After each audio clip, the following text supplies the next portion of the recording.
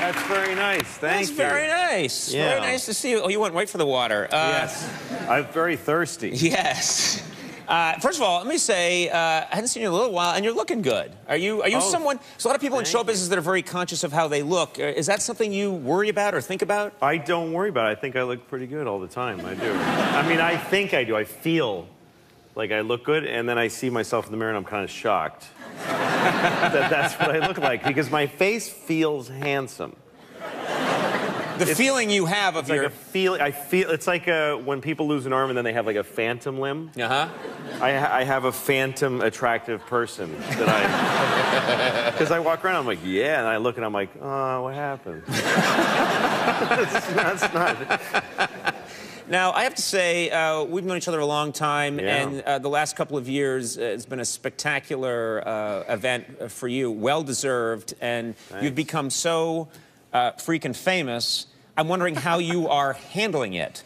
You know, Being known and stuff. Yeah, what's it like for you? Well, it's weird because I'd rather be... I like being normal. I like just being a member of the community. So being famous kind of sets you apart from people, you know? And in New York, where I live, people come up and they recognize me. And I don't want them to because I like to look at them. I like to observe people. That's what I see people and they, you know... I saw a lady the other day and she had a T-shirt that said 6 months sober and she was like 8 months pregnant. Oh, God. Yeah. And her face told me that she didn't think it was funny. Yeah, yeah. And I was like, oh, God. I was in a store, and this little kid sneezed, and his mother goes, stop that. I love those moments. That's my life is looking at things like that, and it makes me happy. So when they notice me, it kind of ruins it. Right, because it breaks that. You used to be able to watch everybody and observe, and now they're like saying, hey, you're Louis C.K. Yeah, it's like going to see Jaws, and the shark turns to you and goes, oh, this comedian guy. That just kind of ruins the experience for me. Are your kid now? How are your kids, by the way? They're great. 8 and 11. 2 girls. 8 and 11. I had 3 and I killed 1 and I keep forgetting it. You're gonna get caught if you keep saying that in front of people. Be fine. Are your kids impressed with you? They don't give a what I do. They don't care.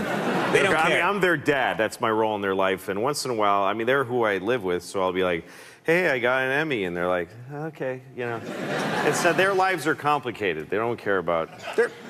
Wait, they're pretty young. Like, how are their lives complicated? Well, you know, like, who do I want to come over? Stuff like that, you know? That's a lot to work out. It is. They get all upset about it. So they don't give it. They don't care. Do they know you're on? They must. I mean, they know you're on TV. They know what I see... do, and they just don't. They're like, yeah, it's a pretty good show, and he's doing okay.